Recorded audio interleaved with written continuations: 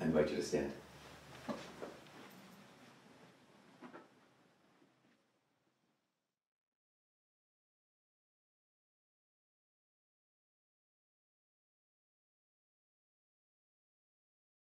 Let my prayer come into your presence.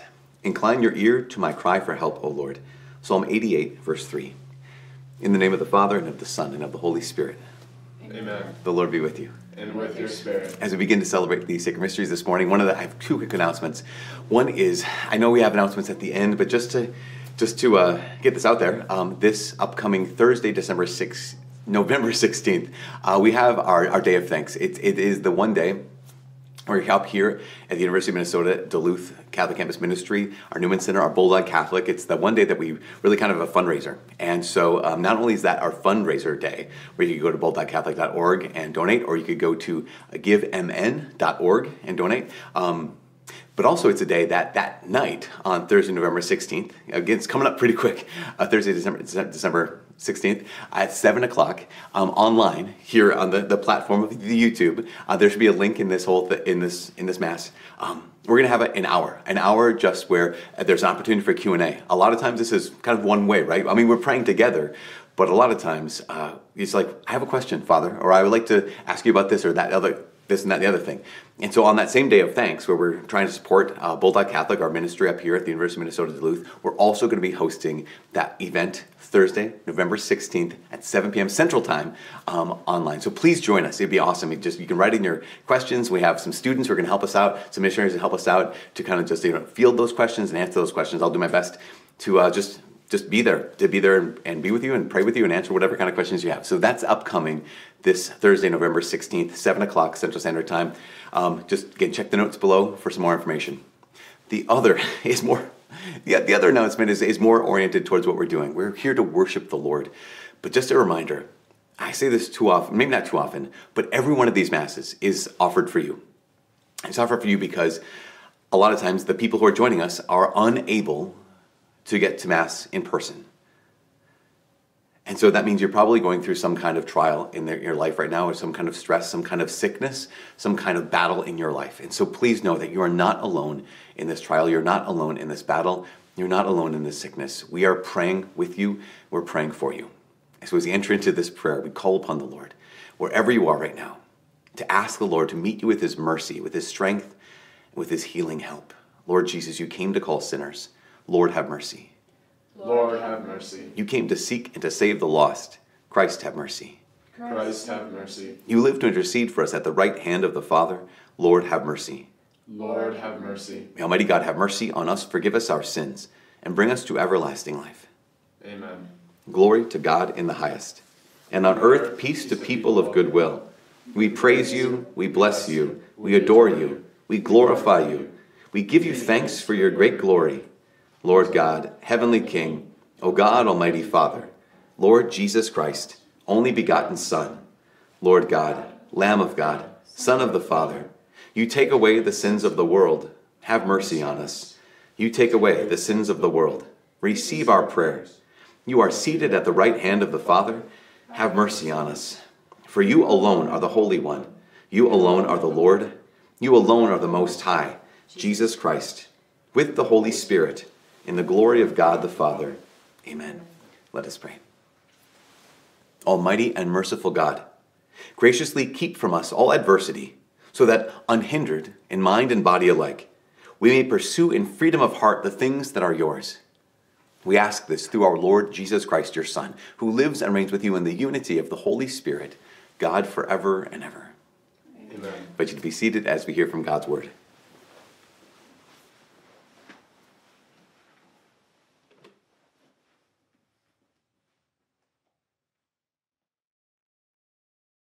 A reading from the Book of Wisdom.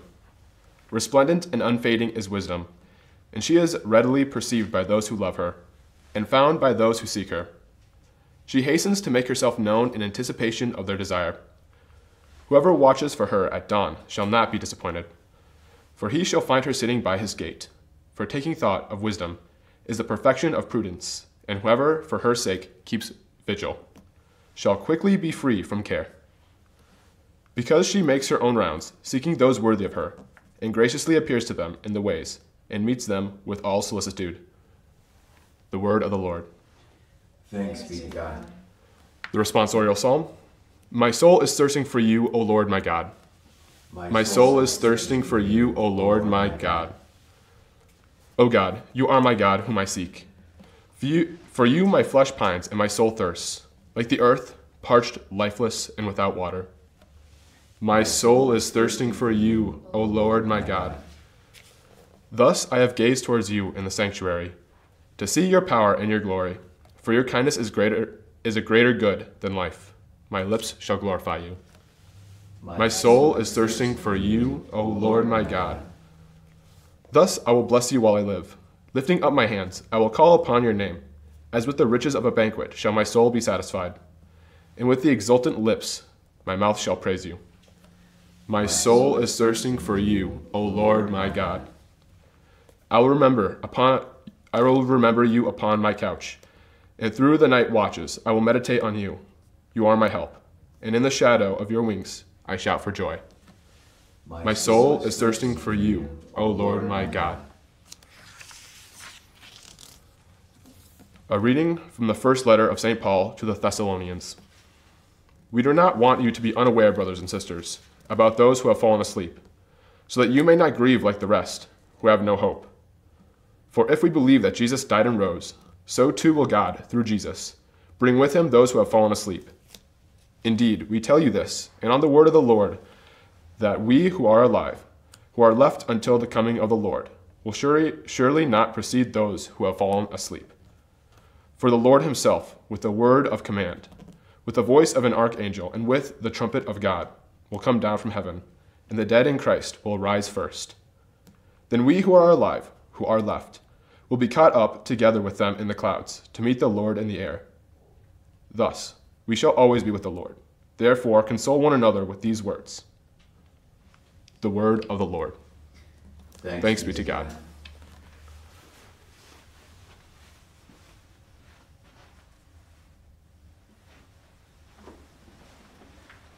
Hallelujah, hallelujah, hallelujah, hallelujah, hallelujah, hallelujah. The Lord be with you. And with your spirit. A reading from the Holy Gospel according to Matthew. Glory to you, O Lord. Chapter 25, verses 1 through 13. Jesus told his disciples this parable. The kingdom of heaven will be like 10 virgins who took their lamps and went out to meet the bridegroom. 5 of them were foolish, and 5 were wise. The foolish ones, when taking their lamps, brought no oil with them, but the wise brought flasks of oil with their lamps. Since the bridegroom was long delayed, they all became drowsy and fell asleep. At midnight there was a cry, "Behold, the bridegroom! Come out to meet him." Then all those virgins got up and trimmed their lamps. The foolish ones said to the wise, "Give us some of your oil, for our lamps are going out." But the wise ones replied, "No, for there may not be enough for us and for you. Go instead to the merchants and buy some for yourselves." While they went off to buy it, the bridegroom came, and those who were ready went into the wedding feast with him. Then the door was locked. Afterwards, the other virgins came and said, Lord, open the door for us." But he said in reply, "Amen, I say to you, I do not know you.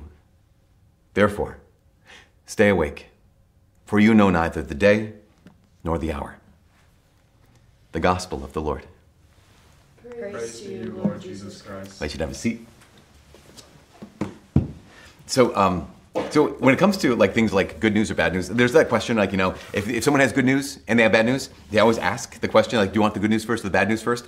And I don't know. I don't know what I want. I think typically I would say, give me the bad news first because it's only going to get better. I don't know. People are different when it comes to like, sometimes people say, I don't want the bad news at all. I just give me the good news, which actually gives rise to like a whole bunch of jokes, there's good news, bad news jokes. Like there was one that was, someone says, this man went to go skydiving and the guy ran the whole show. He had talked to this man's wife and he said, hey, I've got some bad news and some good news and then some worse news and some better news. And she said, okay, tell me what is it? And he says, well, your husband went with us and he fell out of the plane. That's the bad news. The good news is he had a parachute on. The bad news is the parachute didn't open. And the good news is we hadn't taken off yet. It's like, okay, crickets over here. The better one is I like this one. The doctor says the patient, like, I've got some good news and some bad news. And he says, well, give me what's the good news? The good news is you have 24 hours to live. What's the bad news? I've been trying to get a hold of you since yesterday. Right? Okay, so then the third one is a good doctor, good news and bad news, the patient. What's the good news? The good news is they're going to name the disease after you. Right, so we have all these. I appreciate this. But we have this. We have good news and bad news. Last week we started talking about the story, right? The good news, right? The gospel. We asked the question, do we know the gospel? Like, do we know the good news? Because as St. Paul was writing to the Thessalonians last week, he said, there's a story. There's good news. The Evangelion, right? Evangelion of Caesar was that the Pax Romana was there, but that's not good news. The good news is that actually Jesus himself has conquered death. He's come to this earth. He suffered. He died. He rose from the dead. That's the good news. And then we realize this is a true story. And because this is a true story, we get to base our lives. We get to base our decisions. We get to base our hopes. We get to base our fears. We get to base our celebrations on this true story. So that's the series we started last week, right? The good news. We get to base our lives on this good news. And again, we're not the first. The Thessalonians here that St. Paul's writing to, he continues to write to them today. And I just want to put this in context. They had the good news. Preached them. The Evangelion, right? The Evangelion. That means good news. They had this preached to them and they believed it. As Paul's writing to them today, they had a little tension here. Because the story they were basing their lives on, right? The true story they were basing their lives on is that Christ had conquered death, but then they actually experienced death. So in what St. Paul's writing to them today, he's saying, okay, I know that some of you are troubled. Why? You're troubled because you had the good news preached to you, and the good news is that Jesus Christ has conquered death, but now you've experienced death. And you're afraid now. You're afraid that, wait a second, if those among us who have believed in Christ have died, does that mean that they won't be raised? That's why St. Paul's writing to them today, because they've heard the good news. And they're wondering, is there more? Because the others die and we die. So what's different? That's why St. Paul writes to them today, and he says, what's different is you don't grieve like those who have no hope.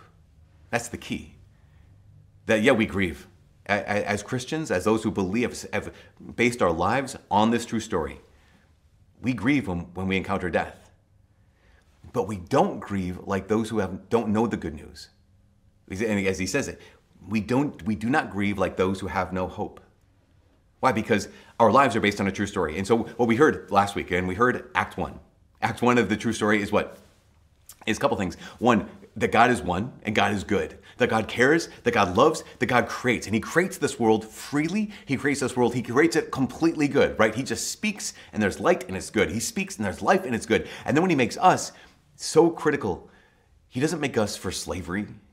He actually makes us for freedom.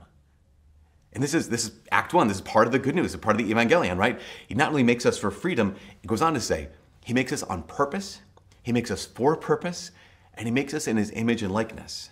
And I always think about that, like, what's the purpose? What is it to be made in God's image and likeness? Well, I think if you go back and read Genesis chapter 1 and Genesis chapter 2, the stories of creation, you realize pretty quickly that God makes us for three things. He makes human beings for labor, for leisure, and for love. Like, just pause on this for just a second. This is Act 1. Act 1 is that God makes us for labor and recognition. Why? Well, because God creates, God works, and he wants us to create. He wants us to work. He wants us to be like him.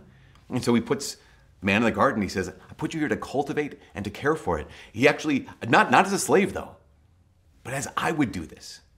Here's what human beings get to be on this earth, is we get to be an image and likeness of the God who creates, of the God who builds things, of the God who has this imagination and puts it into being. So God makes us to labor so we can be like him. Then he gives us leisure, right? That on the seventh day, God rested. And what does he do? He invites us into that rest as well. So God makes us for labor, he makes us to rest, makes us for leisure, and makes us for love. How clear is that, where here's the man by himself. What does God say? It's not good for the man to be alone. Make a suitable helpmate for him so that these two will love each other. When the man wakes up from that deep sleep and he sees the woman for the first time, he's like, at last, this one is flesh of my flesh and bone of my bones. This is the reason. Like, this is it. God makes us for labor, for leisure, and for love. And they had that. That's the remarkable thing, is they had that. Scripture goes on to say, Genesis 2, it says that they would walk in the garden with God. They had that relationship with him. They're made for a relationship, but they got to love God. In fact, they got to love each other too. The very last line of Genesis chapter 2 is the man and his wife were naked, yet they felt no shame. They were whole. They were free. And that's the good news. That's the first part of the story. That's Act 1. The bad news is, the Bible's longer than 2 chapters, right? The bad news is, chapter 3 came along. And we move into Act 2. And Act 2 is where that good news, evangelion, right? Where we have the bad news. And the bad news could be something like kakengelion. It's another Greek word. It's a kind of Greek word that's made up. There's not a Greek word for the bad news. But it would be the kakengelion. And what is that? In chapter 3 it says, well, the serpent was the most clever of all the animals the Lord God had made. And now what's the serpent representation of? The serpent's a representation of the devil. And the devil, remember this, remember the devil's a fallen angel. God makes everything good. So all the angels God makes good, and he pours into them his beauty and his power. He pours into them his intellect. He pours into them his will. He pours into them all goodness. But at one point, one angel, Lucifer, used that goodness and that intellect and that power and that freedom to say no to God. And scripture says something like that Lucifer led a whole number of angels in rebellion against God. So keep this in mind, that the devil was an angel created for good, created for love, and created free with the freedom to say no, and then he did say no. That's why the Book of Wisdom says this. It says that God did not make death. This is so important for us. That in the garden, Adam and Eve, they didn't have death, they didn't have paper cut, they didn't have wounds. God did not make death, nor does he rejoice in the destruction of the living. The next line says, but through the envy of the devil, death entered the world. And what does he do? The devil is a liar. He lies, he accuses, he deceives, and he discourages. We know this about Satan, that he lies and he deceives, he accuses, and he discourages. And I don't know about this, if you've ever thought about the most powerful lies that we have in our lives. The most powerful lies, if you've ever paid attention, lies are always false, right? That's why they're lies. But if there's a lie that's completely false, it can hurt, right? Someone says a lie and it's completely false. It can hurt, but it's kind of like a needle, like it just kind of pokes you and that hurts, but it goes right out, comes right out, because it's just completely false. The worst lies, the most destructive kind of lies, are false, but they have a little bit of truth in them, and that truth is the barb, right? So it's more like the powerful lies are like hooks. Again, if it's just a complete lie, it's a needle, hurts, comes right out though. But a lot of times the lies that ruin our lives are the ones that have a little bit of truth in them, and that little truth is enough to get stuck in our hearts, in our minds, in our lives, and that have the destruction. See, that's the thing about Satan. He will tell lies with some truth. That's why he's the deceiver. And so what happens in Genesis 3 is the liar, the deceiver, the accuser, the discourager, he comes in, he talks to the woman, and he asks the question, did God really say you couldn't eat of any of the fruit of the trees in the garden? Think about that. That's partly true, mostly false. And Eve even knows that. She says, no, God said we could eat of any of the trees except for that one tree in the middle of the garden, the tree of knowledge of good and evil, because if we eat it, we'll die. And then here's where the accuser, the tempter comes out, the deceiver, the liar, and says, you'll certainly not die. No, God knows full well that the moment you eat of it, you'll be like him. And the inference here is that, and God doesn't want you to be like him, which is completely ironic, because why? Because here are Adam and Eve, and they're already created in God's image and likeness. God has already poured his love into their lives. He's already made them like him. And here is the accuser, the deceiver, who says, God doesn't want you to be like him. And that kind of a lie can get into our hearts. God doesn't love you. He just wants to use you. And it turns out that our first parents were easy to deceive. And they sinned. And I think for a lot of us, we're like, yeah, but like they ate a piece of fruit. I mean, that's the scriptural way to represent this.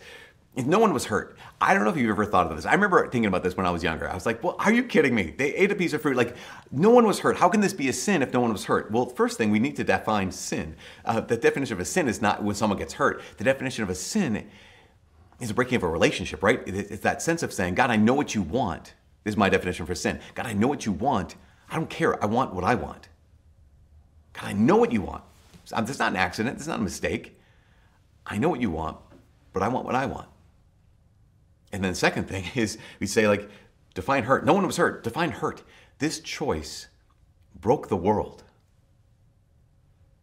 This choice broke the world. It broke our relationship with God. This choice broke our relationship with each other. And immediately they cover themselves up, the man and the woman, and even breaks our own hearts. I mean, think about this. Every good thing that you've been made for, every good thing that we've been made for has become twisted now. So remember, in the garden, Genesis 1 and 2, the good news, before this kakengelion, before this bad news, before this evil news, it also becomes twisted. We're made for labor, for leisure, for love. What's our experience of labor now? Our experience of labor is either one of two extremes, right? Our experience of labor is either drudgery or it's everything. It's either just this work that is pointless and fruitless. I think about how often I talk to students who, like, that's as they graduate, go off into the workforce. It's like, we'll have this job, and it's just kind of like, it's kind of pointless. Like, it doesn't do anything, or it's fruitless. It doesn't make anything. Again, that it's either pointless or fruitless. It doesn't mean anything, doesn't do anything. Or the opposite extreme of the distortion, and it's my identity. It's everything to me. And I talk to so many people, not only who are starting out their work, but in their midlife or at the end of their careers, they're saying, okay, I gave my whole life to this career. I gave my whole life to this work. And I realized that was my identity. That's a twisting. So God made us for labor, but not for drudgery. God made us for labor, but not to give us our identity. But that's how we experience it in the kakengelion. That's how we experience it in the bad news. The same thing with leisure. I mean, oh my gosh, when it comes to leisure, how many of us are in a place where we just can't stop? Like, actually, when you're invited into leisure, we're invited into rest. I can't stop. I can't stop working. Can't stop scrolling. Can't stop drinking. Can't stop sleeping. Can't stop eating. I just need to have more and more. And then we flip flop from that. I just can't stop to crash. These are the two extremes that we experience now in the bad news. We're made for rest. We're made for this leisure that gives more life, but I can't stop. If I do stop, I collapse. We're made for labor, for leisure. We're made for love, and yet, what's our experience of love right now?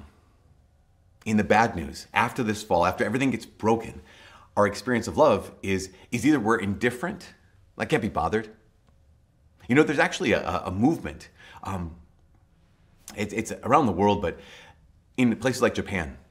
You know, in Japan right now, there are 1.5 million people, maybe even more, who belong to this category that they call hikikomori, which is people who are basically, they've kind of given up on civilization. They don't go out and meet friends. They don't go out and date. They don't even pursue another person to use them. They're simply indifferent to relationships, not just romantic relationships, but all relationships. And indifferent to friendship. They're indifferent to just even spending time with others. And because of this, there's this reclusiveness. Again, I'm not saying that's their fault. I'm saying it's part of the fall. It's part of what got broken with that first sin. So either we're indifferent, I can't be bothered by relationship, I can't be bothered by other people, or we want to use other people, that lust that gets into our hearts. Where, I mean, there's a term, I don't know if you know this at home, but they know this on campus. Last couple of years, instead of having relationships, people having situationships. That kind of idea that I don't want to commit to you, but I'm willing to use you, and I'm willing to let you use me. That's completely fine. It's a situationship. Just as long as this is happening, this is okay. And so again, we're made for love. Because of this twisting, we're either indifferent to each other, can't be bothered, or we just use each other. And the reality, of course, is say, well, that's bad. That's bad news. But it gets worse. Because if it was only twisted, if it was just broken, that'd be one thing. But we realize this, that by this choice, by having been deceived, and having chosen against God, the reality is our first parents sold us into slavery. That's the bad news. It was bad without twisting. It gets even worse. The worst news is that we've been sold into slavery. This is the kakengelion. Catechism chapter 407, paragraph 407, says this. It says, by our first parents' sin, the devil has acquired a certain domination over man, even though he remains free. Think about that. We were sold into slavery. In that moment, with that choice, Satan, the devil, acquires a certain domination. And that word domination means control, or lowercase l, lordship. So we're born into this world, and Satan has a certain kind of lordship over us, a certain control over us, his certain kind of domination over us, even though we're free. And, the reality is, you're still you. That we're still us. But we're born into this world, not our own. I have this image about this, and the image is kind of disturbing. I apologize for that, but just kind of came to me as I was praying about this. Like, okay, you're still you, but you're not free. Have you ever heard of hobbling? So what would happen is, like, if you had a horse, but you didn't have like a fence to tie it to or a post to tie the horse to, what you do is you'd hobble the horse, and it doesn't hurt the horse. It's just you basically tie the hooves of the horse together, so the horse can still walk around. It can still kind of graze a little bit and eat some grass, whatever it needs to eat, but it can't run off. Like, it's not free. In the history of humanity, there have been times when people have hobbled other people, and times when maybe they just shackle their feet together. But there's evidence of there being a number of times in history where people would take others and they would crush the bones in their feet and in their ankles so that they couldn't run off. Okay, now you're free. Go wherever you could go, but you can't go anywhere. That you want to walk away, but you can't.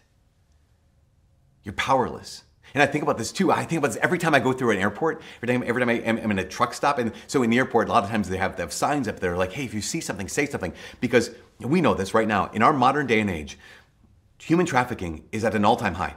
We have never had more human slaves in the world than we do at this moment. Both people who are economically trafficked and people who are sexually trafficked. And so in those airports, there's signs up all over the place saying, if you see something, say something. Or in the bathrooms, if you're in a truck stop, and in the stalls, there's like, hey, are you right now being held against your will? Call this number. And yet, so they're walking among us, and they want to walk away, but they're powerless, just trapped, again, been sold into slavery, hobbled, like, I want this to be different, but I'm powerless. This is the kakengelion.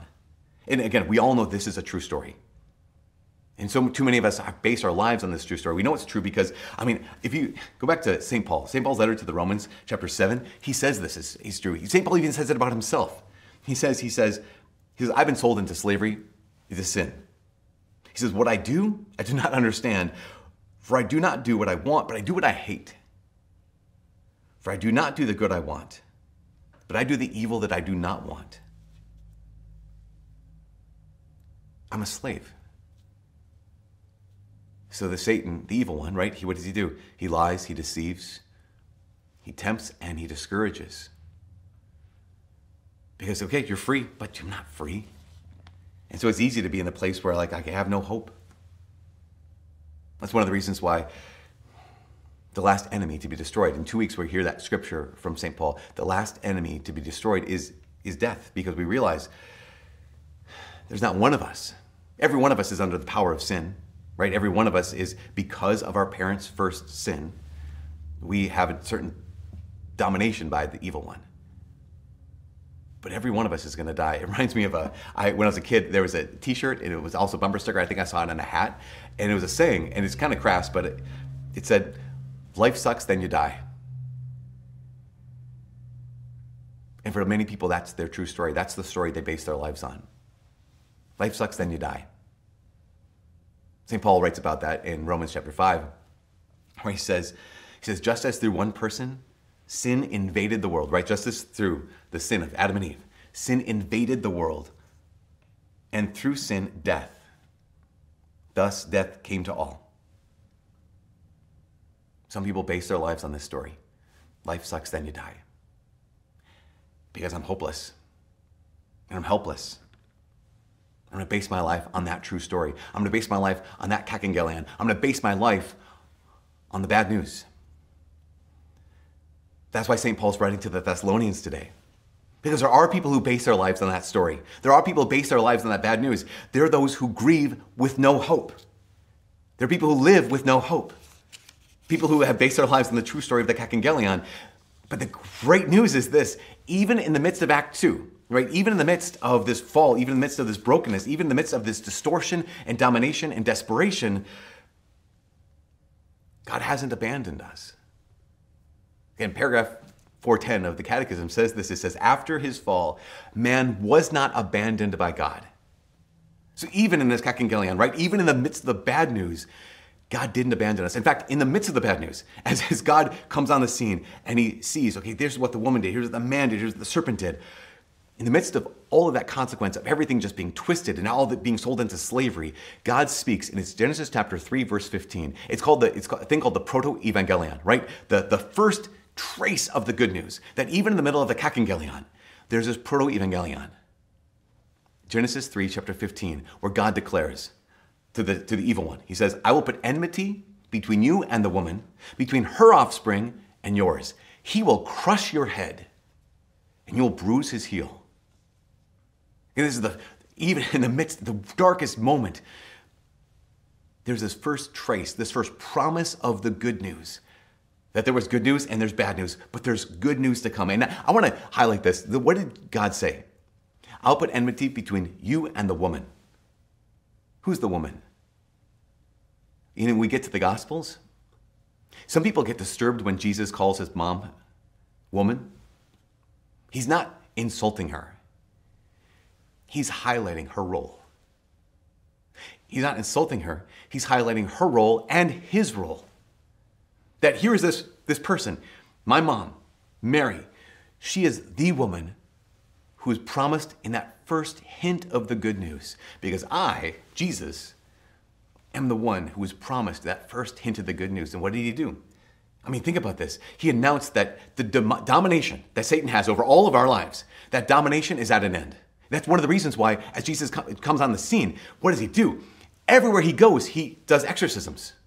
Everywhere he goes, he is driving out and demonstrating, not only can I heal people, not only can I bring people back from the dead, demonstrating that there is no evil.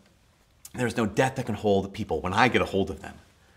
But he also drives out demons, declaring definitively that the beginning of the end has begun. And this is one of the reasons, this is the last thing. This is one of the reasons why I read a book by an exorcist, and he's the first person, I think, in the world who ever have a PhD in exorcism. And so he said he's read everything that the church has ever written on exorcism. And he said the beginning of the church, whenever, not only when Jesus went out, when the apostles went out, whenever the church was a missionary church, right? Whenever the church was encountering new cultures, there were exorcisms abounded. Why? Because here are Christians with the power of the Holy Spirit, with Jesus Christ, entering into areas that are dominated by the evil one. All these people who have been made good, had made on purpose, made for a purpose, made for labor and leisure and love, made for God himself. But what happened is they lived under the domination of the evil one. They lived under the slavery to sin. And so whenever the gospel is proclaimed, remember the gospel is the power of God for freedom, for life. Whenever that gospel is proclaimed, they had to have exorcisms. And then what happened is, because then exorcisms kind of dipped. They didn't have a ton during what you call Christendom. And he was asked the question, how come? And he's like, because everyone was baptized. And so even though, yes, we were born under the domination of Satan, our Lord Jesus has already begun setting them free. Now he says there's another rise in exorcisms because people aren't getting baptized. Because Christians who are baptized aren't choosing to allow Jesus to be the one who fights for them. Even after we were sold into slavery, God did not abandon us to the power of death, but helped us to seek and to find him. That's why St. Paul writes to the Thessalonians, we don't grieve like those who have no hope. He says, we believe that Jesus died and rose, and so too will God, through Jesus, bring with him those who have fallen asleep. Things are broken. That's the bad news. That's the reality of life in this world right now. That's the kakengelion. And that is part of the story. But the story isn't over. We live in a world where we've been sold into slavery. But we live in a world that God has invaded. That in Jesus Christ, God fights for us. And because he fights for us, we have hope. And that hope is based on a true story.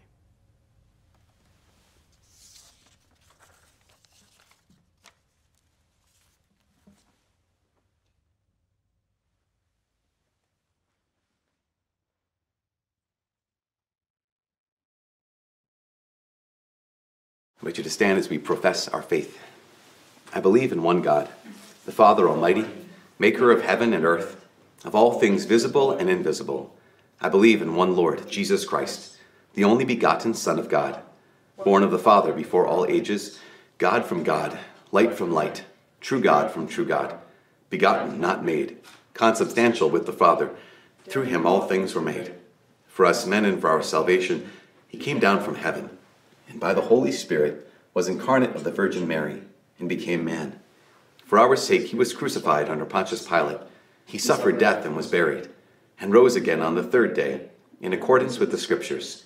He ascended into heaven, and is seated at the right hand of the Father. He will come again in glory to judge the living and the dead, and his kingdom will have no end. I believe in the Holy Spirit, the Lord, the giver of life, who proceeds from the Father and the Son, who with the Father and the Son is adored and glorified, who has spoken through the prophets. I believe in one holy Catholic and Apostolic Church. I confess one baptism for the forgiveness of sins.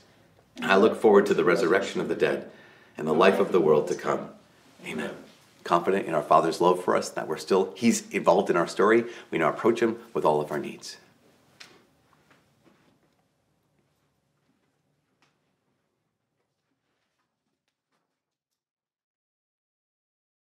That church leaders throughout the world continue to call all people to holiness, we pray to the Lord. Lord, hear our prayer. That God's people who proclaim that death has been conquered in Christ may be active in defending his gift of life, we pray to the Lord.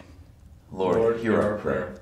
That those who work for peace and struggle for justice will bring the message of salvation to our world, we pray to the Lord. Lord, hear our prayer.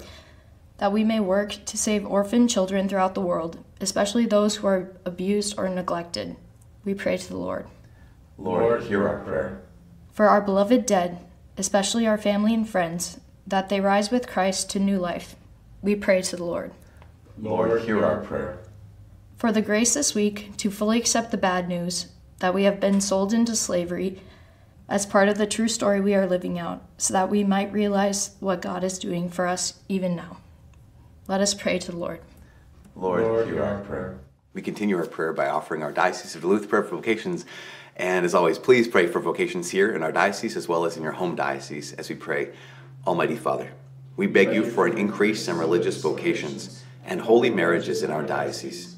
Help us to be generous in our response to your call. Choose from our homes those who are needed for your work, and strengthen us with the courage to say yes and to follow you. Help us as a diocese, as a parish, as families, to encourage and foster vocations to the priesthood, permanent diaconate, and consecrated life. We commend our prayers to our patroness, Mary, Queen of the Rosary, and ask this through Jesus Christ our Lord. Amen.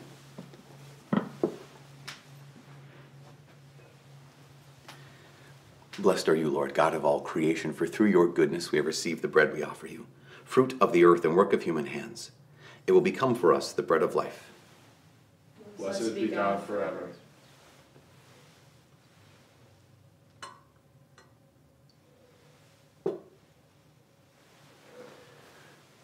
Blessed are you, Lord, God of all creation, for through your goodness we have received the wine we offer you, fruit of the vine and work of human hands. It will become our spiritual drink. Blessed be God forever.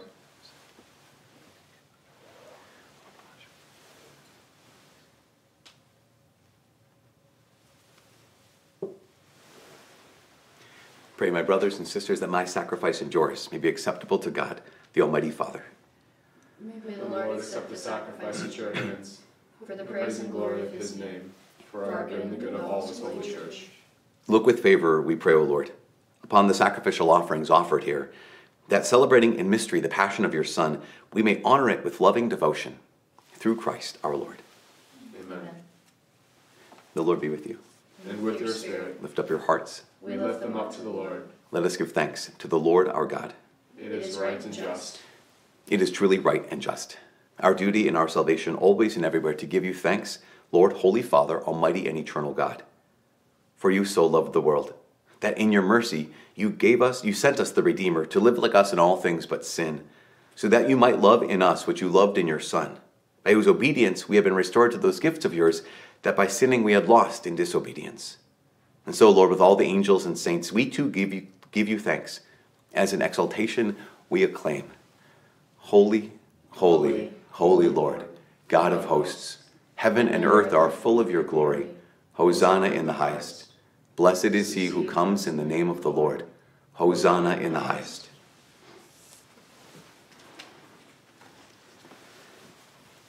You are indeed holy, O Lord, and all you have created rightly gives you praise. For through your Son, our Lord Jesus Christ, by the power and working of the Holy Spirit, you give life to all things and make them holy, and you never cease to gather a people to yourself, so that from the rising of the sun to its setting a pure sacrifice may be offered to your name. Therefore, O Lord, we humbly implore you, by the same Spirit, graciously make holy these gifts we have brought to you for consecration, that they may become the body and blood of your Son, our Lord Jesus Christ, at whose command we celebrate these mysteries. For on the night he was betrayed, he himself took bread, and giving you thanks, he said the blessing, broke the bread, and gave it to his disciples, saying, "Take this, all of you, and eat of it. For this is my body, which will be given up for you."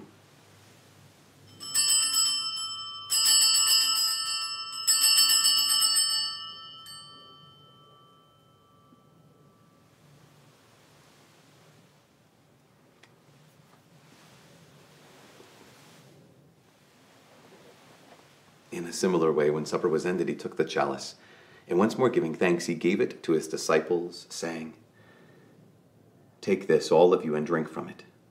For this is the chalice of my blood, the blood of the new and eternal covenant, which will be poured out for you and for many for the forgiveness of sins. Do this in memory of me."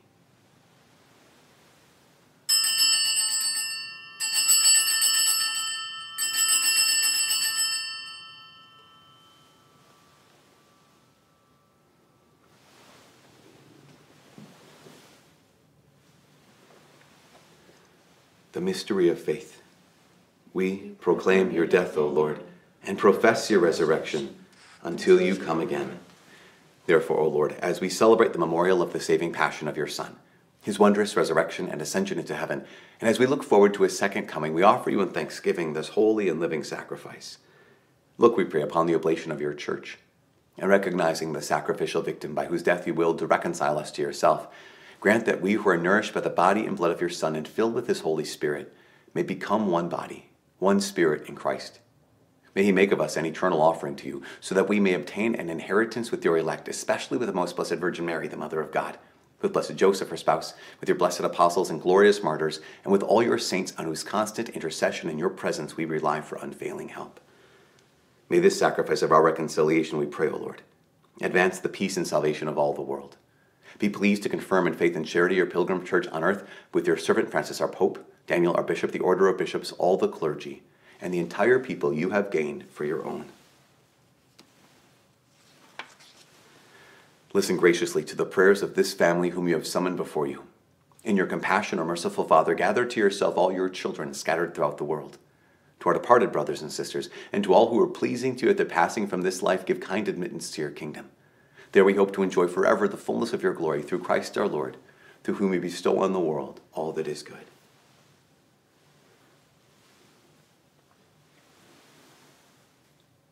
Through him, and with him and in him, O God, Almighty Father, in the unity of the Holy Spirit, all glory and honor is yours, forever and ever. Amen. Amen. At the Savior's command, informed by divine teaching, we dare to say, Our Father, who art in heaven, hallowed be thy name. Thy kingdom come, thy will be done, on earth as it is in heaven. Give us this day our daily bread, and forgive us our trespasses, as we forgive those who trespass against us. And lead us not into temptation, but deliver us from evil. Deliver us, Lord, we pray, from every evil. Graciously grant peace in our days, that by the help of your mercy we may be always free from sin and safe from all distress, as we await the blessed hope and the coming of our Savior, Jesus Christ. For the kingdom, the power, and the glory are yours, now and forever. Lord Jesus Christ, who said to your apostles, Peace I leave you, my peace I give you. Look not on our sins, but on the faith of your church, and graciously grant her peace and unity in accordance with your will, who live and reign forever and ever. Amen. May the peace of the Lord be with you always. And with your spirit. Let us offer one another a sign of Christ's peace. Lamb of God, you take away the sins of the world. Have mercy on us. Lamb of God, you take away the sins of the world. Have mercy on us. Lamb of God, you take away the sins of the world. Grant us peace.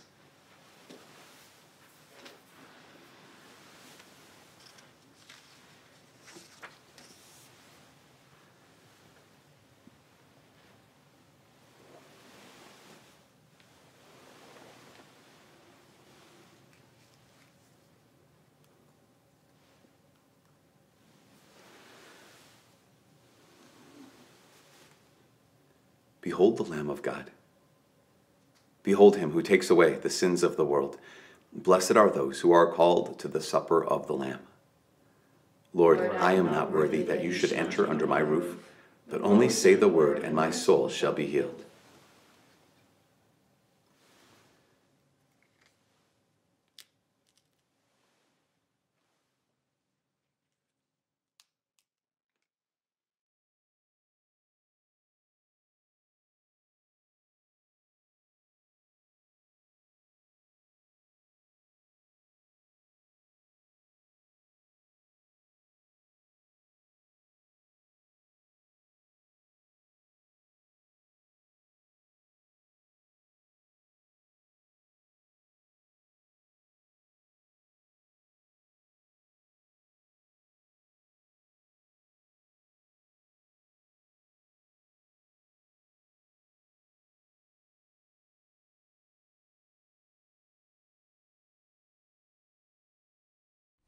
An act of spiritual communion.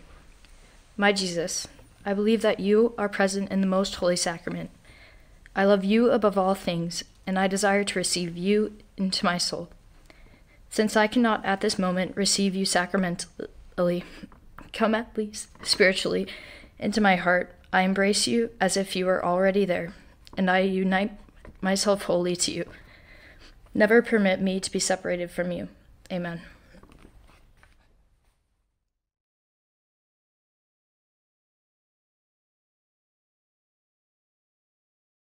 The Lord is my shepherd. There is nothing I shall want. Fresh and green are the pastures where he gives me repose. Near restful waters he leads me. Psalm 23, verses 1 and 2.